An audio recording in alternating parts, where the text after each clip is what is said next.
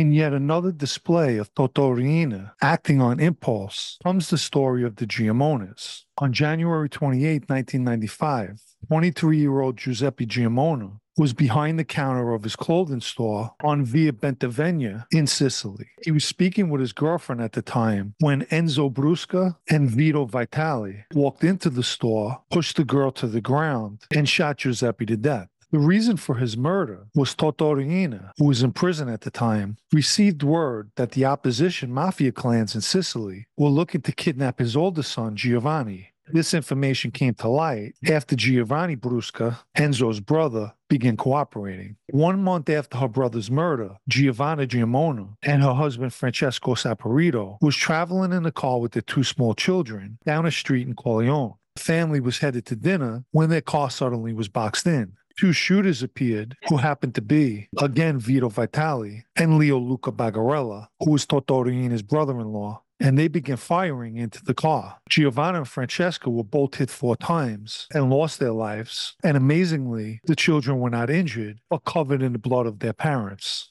Although Giovanna's husband Francesco had family ties to the mafia, he himself was not involved, and the Giammona family had nothing to do with the mafia. What's worse is the Giammonas were distant cousins to both Giacomo Riina, Toto's uncle, and Toto himself, but none of that mattered to him.